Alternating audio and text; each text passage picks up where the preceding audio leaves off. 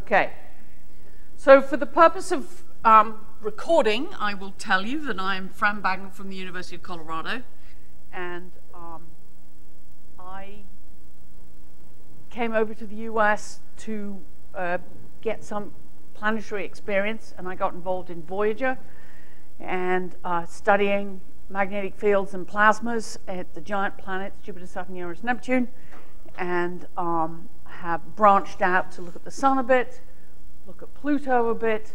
So I sort of span the whole solar system, missing, well, that's not quite true. I was going to say missing the Earth, but I did, my very first paper was on the Earth. Okay, so let's talk about planetary magnetic fields. And wake-up question, which planets do not currently have active dynamos? Which ones? Mercury doesn't have an active dynamo? Where have you been? Oh, yes, it does. Mars doesn't. Pluto doesn't. Which else? Venus. Huh? Sister planet, same size. What? Oh, yes, it is, mate. Where the heck have you been? Who are you, astrophysicist? It's all your fault. Ooh, keep your mouth shut, mate. You're in trouble. Okay, we've talked a lot about this. We don't need to go. Okay, so the question is, it's not obvious that size is not the only criterion, right? In that we've got Earth and Venus, which is a big puzzle. Why is Mercury got a magnetic field? So on and so forth. We'll talk a bit about this. So let's go through these magnetic fields of the planets Earth, Saturn, Jupiter, Uranus, and Neptune. I don't have Ganymede and Mercury in this particular slide, but we'll come back to those. But what I've put here is to think about if you had a tilted, with respect to the spin axis, magnetic field, and you describe the magnetic field as a tilt and an offset, you will see, and where is our pointer? Anybody got a pointer? We seem to be short of pointers. You'll get one, okay. You'll see that there are a huge range. So obliquity, what does obliquity mean? Tilt of the spin axis with respect to the ecliptic plane or orbital plane, thank you. And tilt is the tilt of the dipole. So you can see that the Earth, we know our familiar situation where we have a 23.5 degree obliquity with respect to the ecliptic plane, and then we have something like 11 degrees tilt of the dipole with respect to the spin axis. And you'll also notice the directions that the Earth has the field coming out of the South Pole into the north, and Jupiter has it coming out of the North Pole going into the south. You have to keep remembering that sign flip when we go from planet to planet. Okay, and then also note that we have the tilt of the magnetic field with respect to the spin axis is, you know, about 10 degrees, and then we have 0 for Saturn, which is a big mystery, and I think Nick will talk a little bit about this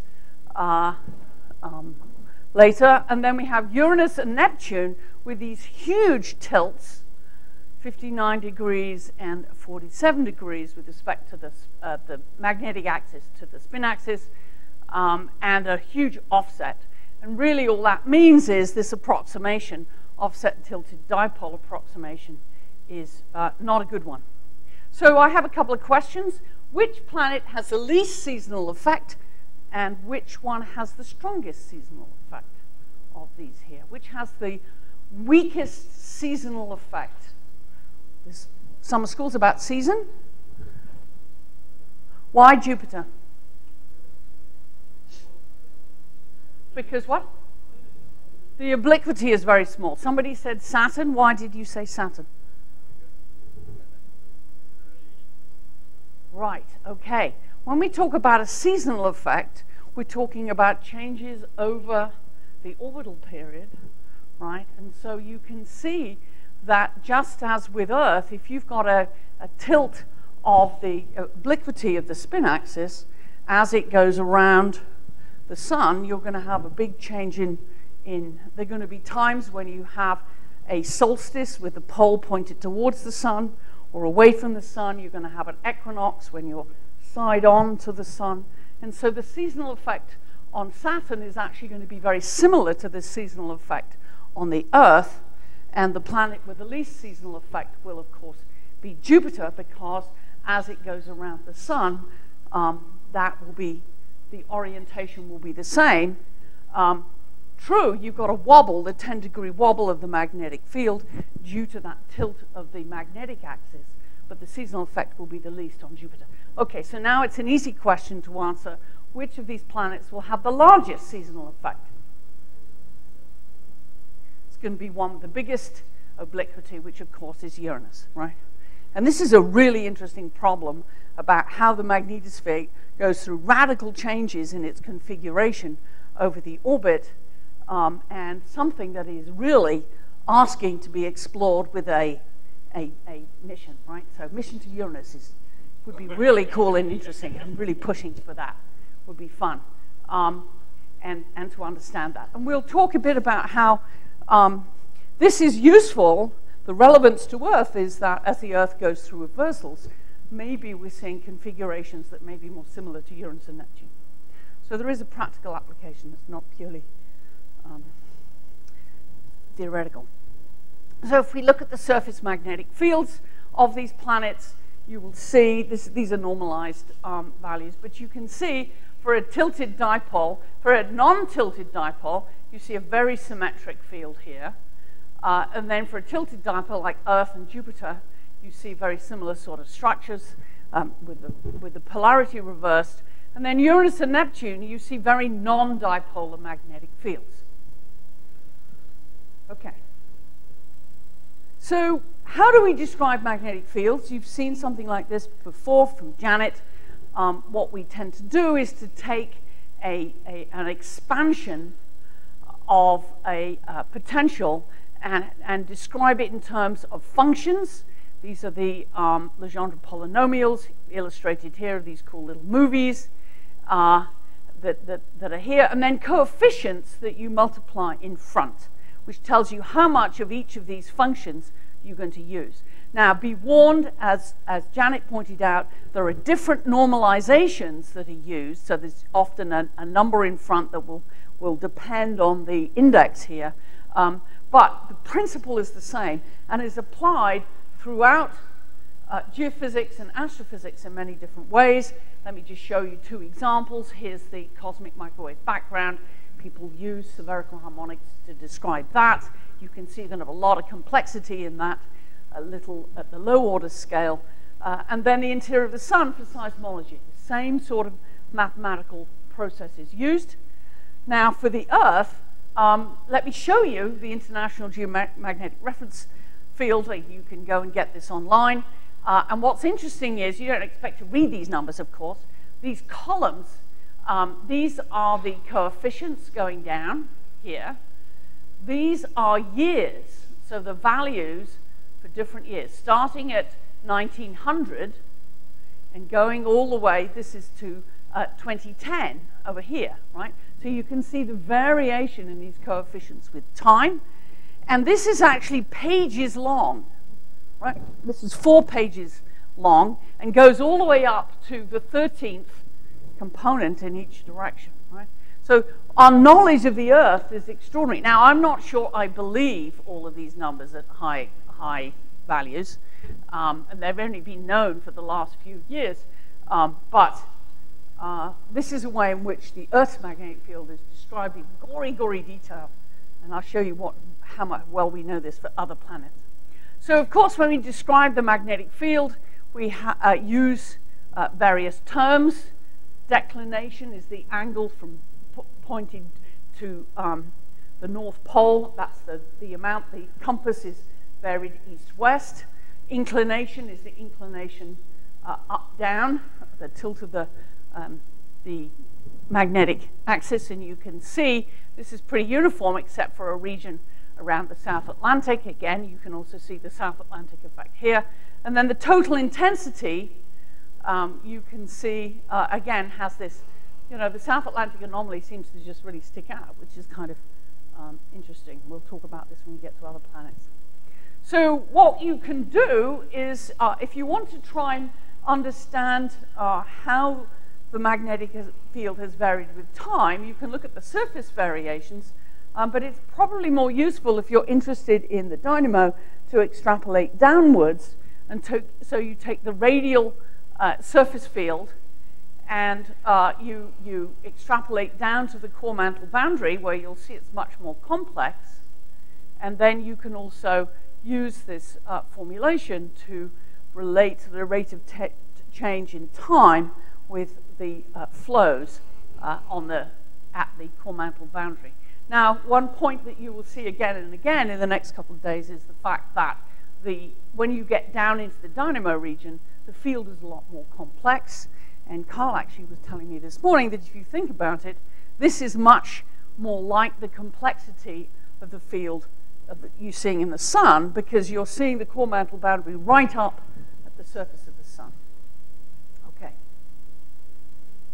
So let's think about how the Earth's magnetic field has varied over time. And I just pulled this up off the web, like Jan.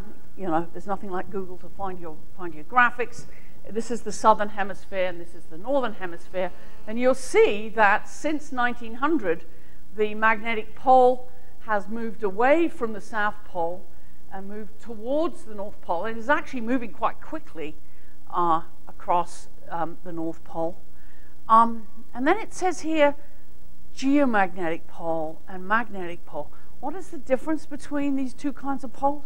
What are we talking about? How can the Earth have different magnetic poles? What are we talking about?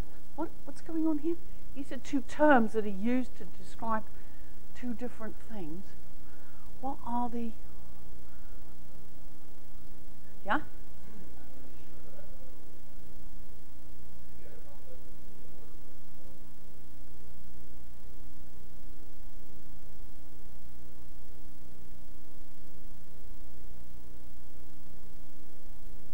Wait. Okay, you're getting in the right direction. So you're thinking a bit the right way. So you've got magnetic pole here, we've got geomagnetic pole here. Notice that the geomagnetic pole varies less, and in this case it's moving towards the pole. This case it's moving towards the pole. So they're moving in the same way by the same amount. These are little hints I'm giving you. You're saying one thing is you can take a compass and you can look at the compass, or a very sophisticated magnetometer, same thing, and you'll see a signature. If you were looking for using a compass, a magnetic pole, what would you look for with the compass? You've got a compass, you're walking around, and you're looking for the North Pole. How would you define a North magnetic pole? You're all cold in the Arctic, and you're wandering around, you're some ancient dressed up in seal skins, and you're carrying your compass. What are you looking for? Yeah. What? Yeah.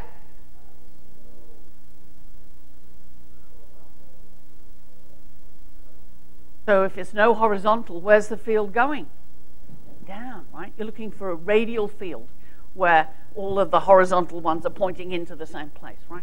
So the magnetic pole is in fact that pole, okay, where you find that physically on the surface all the field is radial. So what do you think the geomagnetic pole is? Thinking back to what we were doing earlier, dipole. Making a dipole approximation, where is the dipole?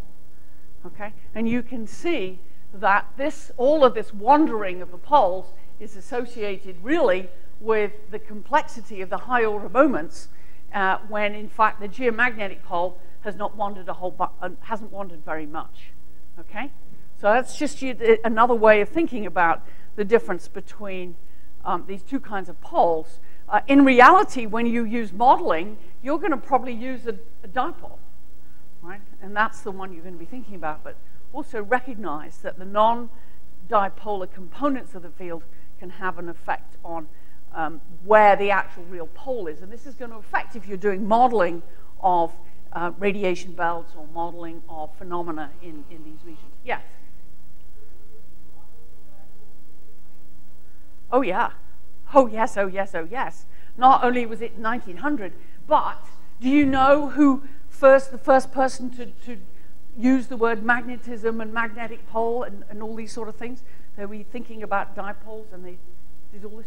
Do you know how far back it goes? Queen Elizabeth's reign, the doctor, medical doctor of Queen Elizabeth, whose name has escaped me for a second. Gilbert, thank you. He picked up a piece of magnetic rock and realized that there was a dipole and said, hey, well, maybe the Earth has the same sort of thing. So the sailors were all going around with their compasses and measuring it and mapping it out. Oh, yeah. They'd been measuring the dipole component of the Earth's magnetic, not the magnitude, but the direction and the structures since the 1600s. So, yeah, yep, known pretty well. So this concept has been explored for many decades. Yeah. Okay. Secular variation. So if you then go back and look at how things have changed over time, this is 1880. You know, of course, in the early days, they didn't have very good global coverage, but by the late 1880s, you know, it was global. And so then you compare it with 1980, a century later, this is the sort of change. You know, some subtleties in the change. And then if you look at the rate of change, you can see it's very spotty over the surface, right? So these are the sort of fluctuations and changes in the morphology of the field.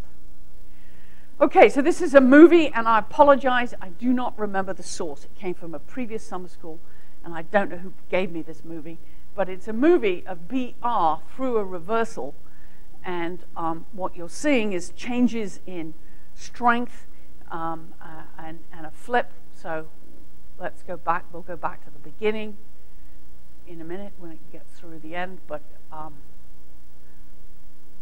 which will be, yeah. So at the end, you've got, at the beginning, you've got blue here and orangey red up there. The dipole weakens, you get the higher order multipoles. The field is a little weaker, but doesn't go away. And then you end up with the opposite, with red at the bottom and blue at the top, at the end of the reverse. Okay. So let's talk again a little bit about reversals. These are derived by looking at the magnetization of rocks. Very useful is to go look at the middle, and this is where plate tectonics was sort of originally explored, the origins, the center of, say, the Atlantic Ridge, with the spreading of the continents away, producing, exposing magnetic rock, and they noticed that they were flipped in direction, and then went and looked at these and measured the age. You can then get a flipping of the field as a function of time in millions of years. And so this is zero, this is now, going back in time. There were times when there seemed to be a more steady field, or that's what the observations are showing. There's areas of lack of data here. But as you go back in time, there seems to be a change in the rate of reversals too, not just the sign, but also the rate of reversals. And so you can see the Earth's dynamo does not have a simple 10 and a half year, 11-year cycle like the solar cycle. It's erratic. And I think technically it's chaotic. So my question for you is, currently, what is the typical time between reversals?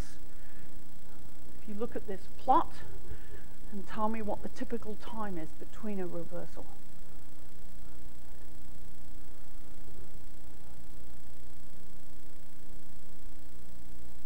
Reversal rate, so this is now, so this is 4 per million years, so one is 250,000 years between, right?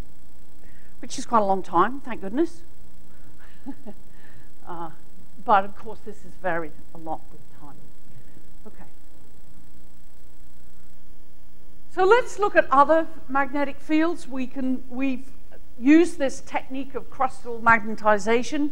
It's only the upper layers of the crust that have this remnant magnetization. Why is it not? Why does it only have the crust and not retain deeper down inside? Why is this only a crustal magnetization? Yeah.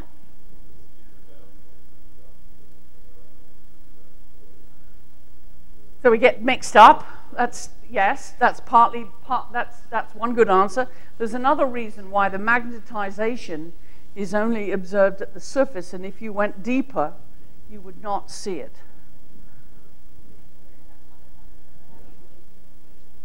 Right. So it's the freezing out, for want of a better, there's probably a more technical term for freezing out because it's not. It happens.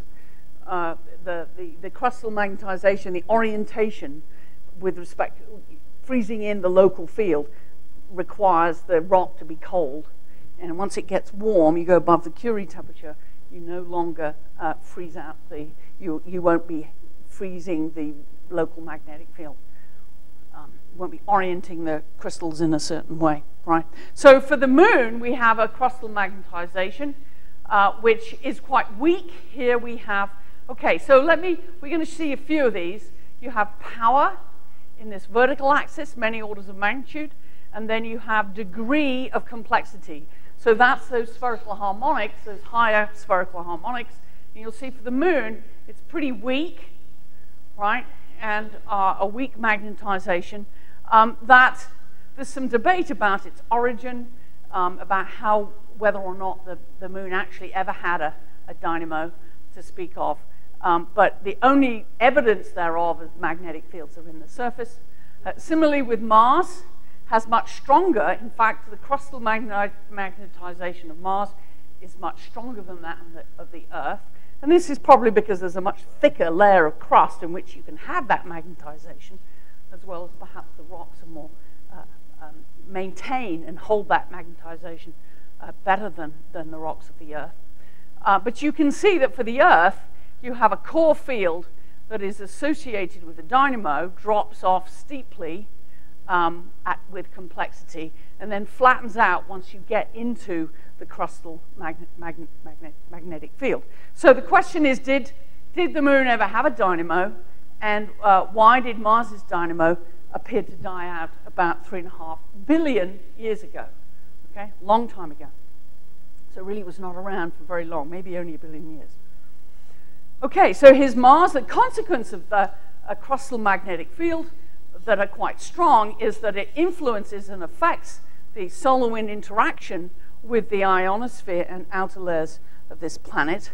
But there isn't, you'll see, the standoff distance, or where the bow shock is upstream, is really quite close to the planet. This is a really small interaction with the ionosphere rather than the magnetic field. Okay, so trivia question for you. Which spacecraft is currently exploring this environment? Maven, right. Local, have to plug for our local mission. Okay. So let's talk about, you're going to hear a lot more about dynamos from Gary Glatzmeyer. My very simple description is that you need to have 3 things. You need to have some rotation, and every planet, every object in the solar system actually has enough rotation, so that's not really such a big deal. But the important things are a volume of conducting fluid, and it needs to be convecting. And the consequences of putting those two together, Gary will talk about later this morning. What I want to talk about is to look at the different planetary objects and think about those 2 criterion, a conducting region, a fluid region, and the fact that it has to have energy that is driving the convection that's inside. So when we look at these terrestrial objects, and I'll include some moons over here, you'll see that there is a dynamo at Mercury, Earth, and Ganymede, but not at Venus, Moon, and Mars, though there could have been in the past. I think this yes is get rid of this question mark. I mean, we know that Mercury has a dynamo.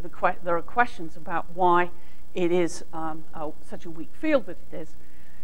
And then look at the size of the core. You'll see Mercury has a very large core. You can see here it has a very large core. Venus and Earth are similar in size. Cores are about half the size of the planet. The Moon, it's really small. Mars is comparable to Mercury and Venus in relative size, but of course the planet is a lot smaller overall. And then Ganymede, you know, why has this Moon got a magnetic field? So there are big questions about how to drive the dynamos. Yep. Yes. It's a 3 to 5 resonance, I think, with the Sun. So it's not. Ooh. Asymmetry of Mercury's core. Do you know what that is, Gary? Is that significant?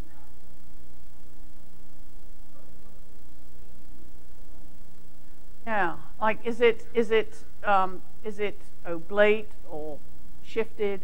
I think that the dynamo is shifted.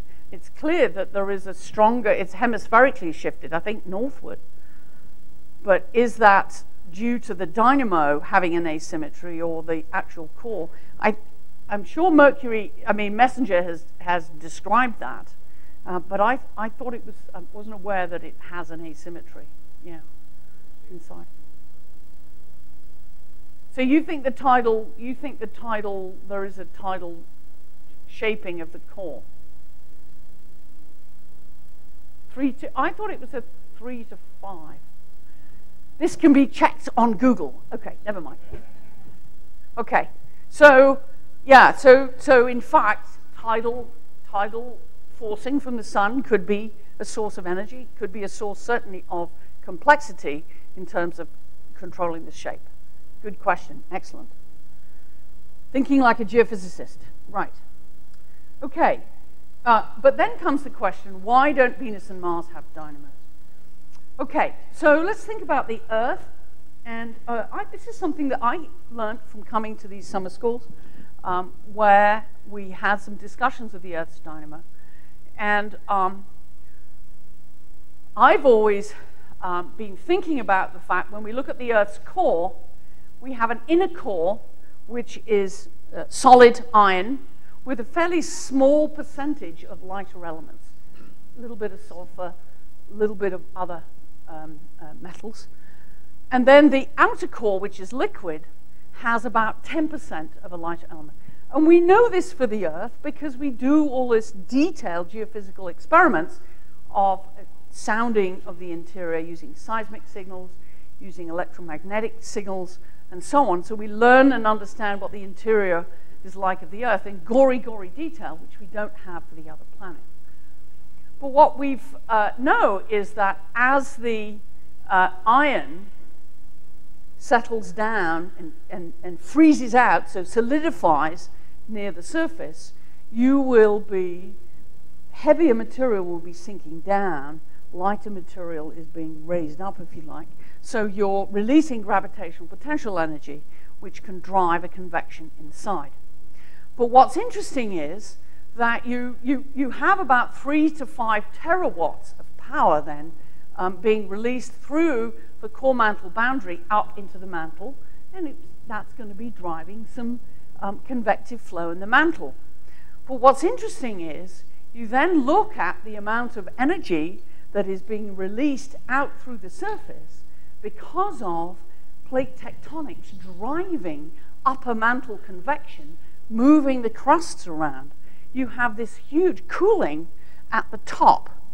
So then you have to say, look, yes, you've got something driving convection inside, but you've also got this huge cooling up the top, at the top. And so this is an important component that you have to think about when you are running your dynamo, and Gary will talk more about this. How do you model what's driving the convection? You have to also think about not only the heat flow from below, but also the cooling from above. So we have to consider this. Now, of course, this may be the clue about why Venus and Mars, to some extent, don't have dynamos. Rotation's not the issue. And you'll often read in textbooks written by astrophysicists, another sling at those nasty astrophysicists, that there's not enough rotation in Venus. There's enough rotation, and if David Stevenson says it's so, then it must be so. You'll hear more about him in a minute. The real issue is the lack of, and they also have conducting fluid in the core, as far as we know, with a limited geophysical experience that we have of Venus and Mars.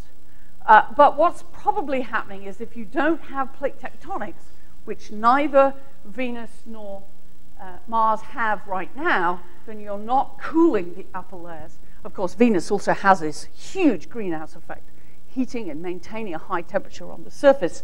Then you have a very low temperature gradient at Venus, and Mars has sort of basically cooled off, and the interior. And so there's no interior driving things, no interior heat driving things on Mars anymore.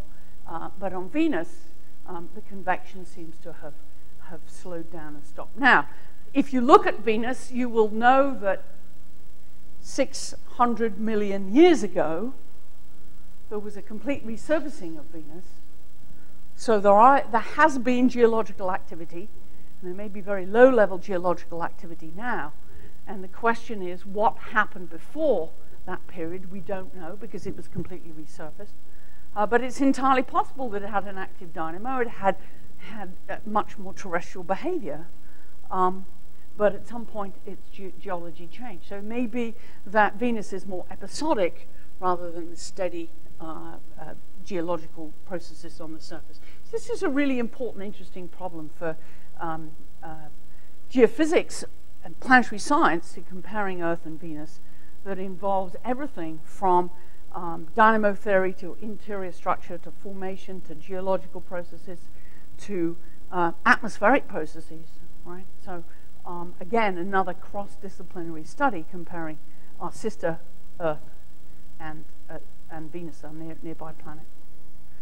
Okay, so just to return to Mercury and Venus superficially, we have some sense of what their interiors are like from gravitation or perturbations of spacecraft moving close by, measuring. You remember the GRACE satellite that Jan mentioned for the Earth, measuring the gravity of the Earth by having two spacecraft going over the Earth, communicating with each other, and the differential gravity on the two spacecraft gives us some sense of the high-level perturbations in the of the gravitational field underneath the spacecraft to give us the distribution of mass underneath the spacecraft. We do the same thing with MESSENGER flying over, and with Galileo flying past Ganymede, we get a sense of the interior. But our knowledge is limited with these simple gravity measurements. And there's MESSENGER that has more detailed understanding, and I don't have a current, I'm not current with knowing exactly what the structure is inside. Our best knowledge of that. And JUICE will be going to go into orbit eventually around Ganymede and exploring that world. So we don't really know what's going on inside of these objects, but as David Stevenson says, the test of a good theorist is the ability to explain any outcome, even when the data are wrong. And I'll leave you with that useful quote. Okay. So let's move on to Jupiter and Saturn, Uranus and Neptune in a bit. These are gas giants, mostly hydrogen. How come they have dynamos inside? These are gas giants. They're gases. It's hydrogen. Hydrogen's not conducting.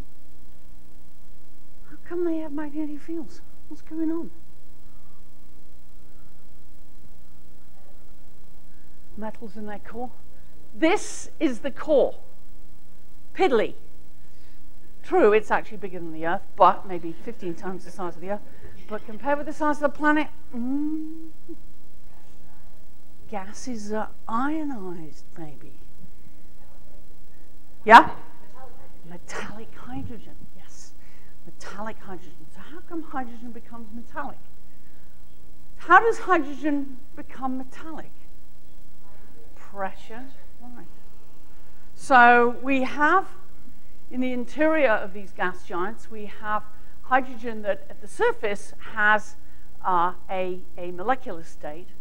But then once you move to about 1.5 megabars, million times the pressure in this atmosphere, then you end up with a plasma state where you break apart the ions and the electrons to make this.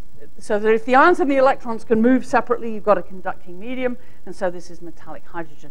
And this has been explored somewhat in the lab, but also using quantum mechanical models of how hydrogen responds to pressure and temperature. Okay, I'm not going to do it now, but normally when I give this to a class of undergraduates, I do the interpretive dance of the pressure at the center of Jupiter. If you want that, you'll have to ask for that later. Okay, so what about Saturn? Saturn has a weaker magnetic field. It's about a third the mass of Jupiter, so it has much less hydrogen, and so you have to go deeper to get to this 2.5 megabar phase transition, and so a much smaller volume is in fact conducting, and so it has a much weaker magnetic field. Uranus and Neptune have even less mass, and so we have a problem here that hydrogen never gets to this phase transition to be metallic, and so we end up with having to make our dynamo out of the higher percentage of water, ammonia, and methane, WAM, which are mixed in with hydrogen at a higher percentage in these planets. And so you have magnetic fields that are thought to be produced in the outer layers of these planets. So let's look at this, what I mean by this. Let's look at the planets, the radius of the core compared with the planet. And so, you know, you've got a smaller core for Saturn, which explains why it's weaker than magnetic fields, weaker than Jupiter. Uranus and Neptune are quite large, but you'll see from these, you can either describe the irregularity in terms of a tilt and an offset and so on, but really what you want to do is to compare that quadrupole moment to the dipole moment. So you remember in your lab you were looking at quadrupole magnetic fields versus dipolar magnetic fields, and you'll see that for the more dipolar magnetic fields of Earth, Jupiter, and Saturn, that number's small, and it's really large for Uranus and Neptune. So that's just an indicator of the regularity of that. Yes? Yes, just the ratio of those two coefficients, right. Indeed, here we have those coefficients, 1, 2, and 3, so we're just looking at the quadrupole and octupole here, and power again. You'll see that for Earth, Jupiter, and Saturn, these are small. These numbers are quite large. So this tells you that you have a more complex field, and this is from a simulation by Sabina Stanley and Jeremy Bloxham. You'll see that if you generate a dynamo in a shell around the outside, then you will end up with a more complex magnetic field. Okay.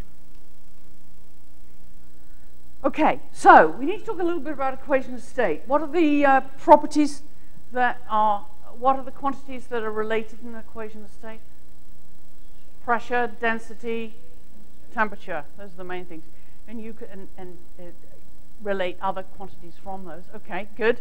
So let's think about this. In order to model the interiors of the planets, and this is an example of Jupiter, which will be explored by Juno next year, and trying to get a sense of the distribution of mass and magnetic field and flows inside this giant planet. We have a guess of what it's like inside using some sense of an equation of state, as well as what we think is the composition and so on, constraining it with bulk properties that we can measure. And then we get a sense that because it's cooler up here, the helium rains out, you end up with a helium-rich layer, we think, perhaps. And then at some point you hit the metallic hydrogen layer, and then you have a core deep down. Big questions about whether or not you, in fact, have this core material of heavy elements, all of the elements that are not hydrogen and helium mixed in here, or are they actually separating out? And how do we describe the equation of state at millions of these are megabars, right, which we cannot measure in even the most sophisticated lab experiments at Lawrence Livermore, where they have lasers hitting hydrogen. You know, they're interested in high pressure, high temperature hydrogen at a defense lab. I wonder why they might be interested in. Okay, but even the guys who make hydrogen bombs really don't know what goes on to the equation of state of hydrogen at these very high pressures. So what we'll probably do is we'll make these measurements, we'll get a sense of what's going on, and then as our equation of state for hydrogen becomes more sophisticated, we will probably keep revising and understanding inside. So you need to fold together the theory of the equation of state with the practical measurements that you make outside.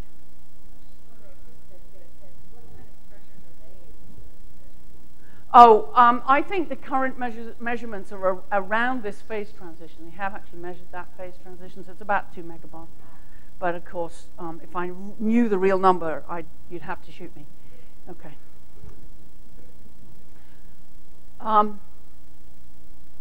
Okay. More. This is what will be coming in the next year, in a year's time. And what's interesting, though, is that when Juno measures this power again versus harmonic degree, right? Several times we've seen this diagram. When we measure this, here for the Earth, we have what we had here, this power law giving us the dynamo, and then we had the crustal magnetic field, right? Horizontally, equal power as a function of harmonic degree. But with Jupiter, because it doesn't have a crust, right? We can keep going deeper and deeper to higher harmonics. And depending on where the core mantle boundary is, we should be able to go out to about harmonic degree of, you know, maybe as far out as 20. We'll be able to describe the dynamo of Jupiter far better than the dynamo of the Earth, right?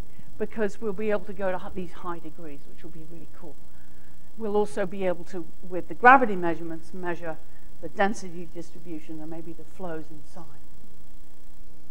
Okay, so what are the consequences of these magnetic fields? And I'm going to wrap up pretty quickly here for the magnetospheres. We've talked about the size of the magnetosphere being defined by this balance of ram pressure and magnetic pressure inside. And this is the Chapman-Ferraro standoff distance that I'm sure you've seen before. And because of the magnetic field dropping off as a dipole dropping off as 1 over r squared, the power, then you end up with this -6th power of the ram pressure when you get the Chapman-Ferraro distance. So this means you have a very, very rigid obstacle to the solar wind, where, you know, large changes in the ram pressure produce relatively small changes in the size of the magnetosphere. So if we look at our planets, we look at the surface fields, this is the dipole equatorial field, and you calculate this Chapman-Ferraro distance, you end up with magnetospheres of different sizes relative to the size of the planet. Normalizing to the size of the planet is really the useful way to do it. And then we look at the observations.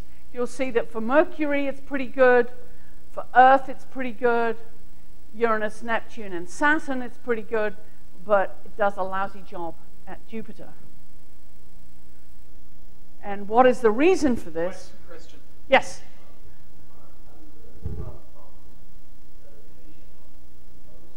Yeah?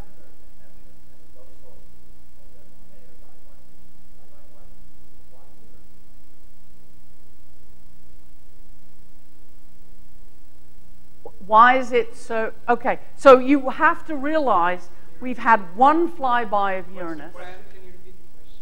So the question was why is it, I think you're saying, correct me if I'm wrong, here you've got a single value, here you've got a range, and here you've got a range. Okay.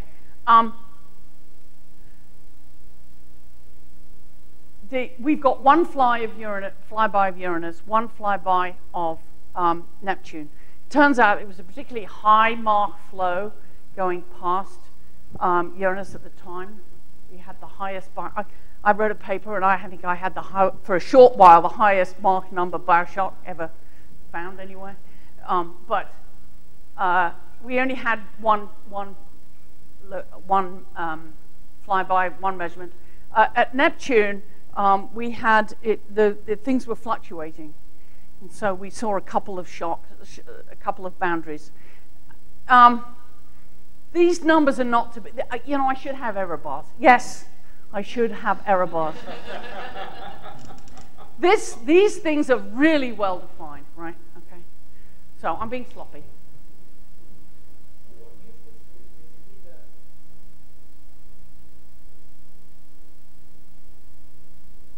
Okay, so for Uranus and Neptune, you've got problems because you've got, we'll talk about that in a second. If I can get to the movie, you'll see when I show you the movie, all will be clear.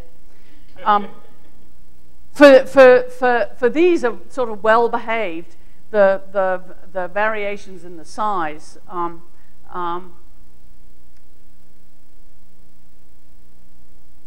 These are calculated for standard solar wind pressures, and there's substantial variations in reality. But let's talk about the big one, which is this one. This is the elephant in the room, right? Why is it not agreeing to a factor of 2? And the answer is, this is just a diagram that shows the same thing. If we scaled everything to a dipole, you would end up with a size that's considerably smaller for Jupiter. And the big difference is the fact that you heavily inflate these magnetospheres of some extent Saturn, but certainly with Jupiter with hot plasma. So you remember in the Chapman-Ferraro, we're just balancing two terms, ram pressure and magnetic pressure. You add plasma pressure inside, you're going to inflate that magnetosphere a lot more. And that pressure boundary will be much further out. Now, it turns out we do have lots of measurements of Saturn and Jupiter. And it turns out there's actually a bimodal distribution of that magnetopause standoff distance, which is a current area of research, which sort of suggests that you tend to have a compressed or a highly expanded state. And this could be explained by much more dipolar, bipolar description of the solar wind ram pressure at these distances. But this is as Nick will talk more about what's going on inside. This has a lot more to do with the complexities of the magnetosphere inside rather than a simple dipole standoff of the ram pressure. Okay, so when you look at the different planets, you have these really small environments at the terrestrial planets. Jupiter and Saturn, you're enclosing the moons, and Neptune, Uranus and Neptune, you're enclosing the moons inside these magnetospheres. So let me just talk a little bit about these exotic ones. We have the small magnetosphere of Mercury, which changes enormously with the magnetic field of the sun. Stump storms that are just going bonkers. The timescales are really short, multiple substorms, huge changes in response to changes in the solar wind. These things are actually the same size as, this is the diameter of the Earth, so, you know, these things are really quite, whole magnetosphere would fit within the Earth. At Ganymede, we have a small magnetosphere again, that's within Jupiter's magnetic field. So my question to you is, where do these field lines go?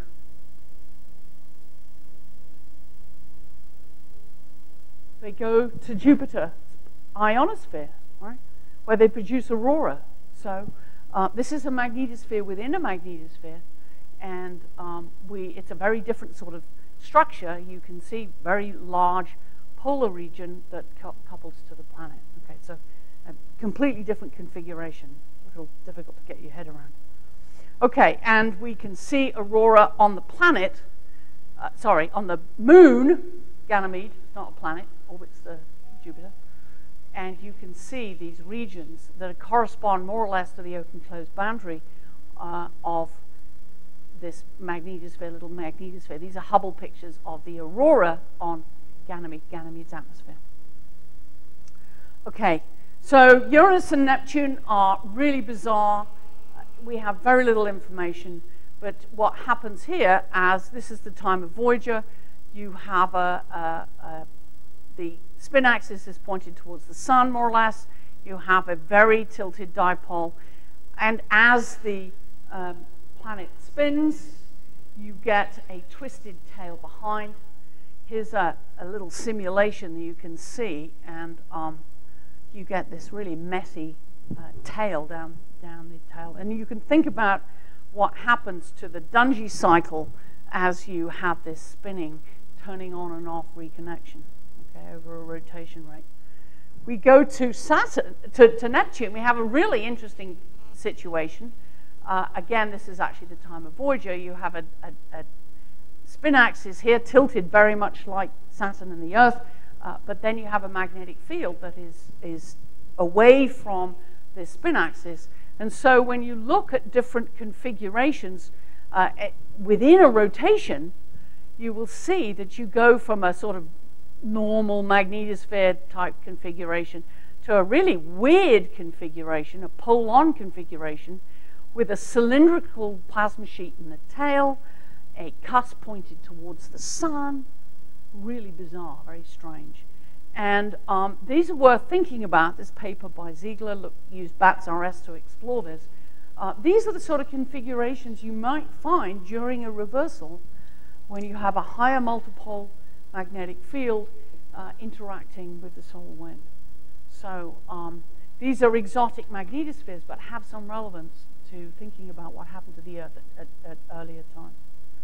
Okay, I will just leave it there and leave you to anticipate what we're going to see in a year's time with Juno. Thank you very much.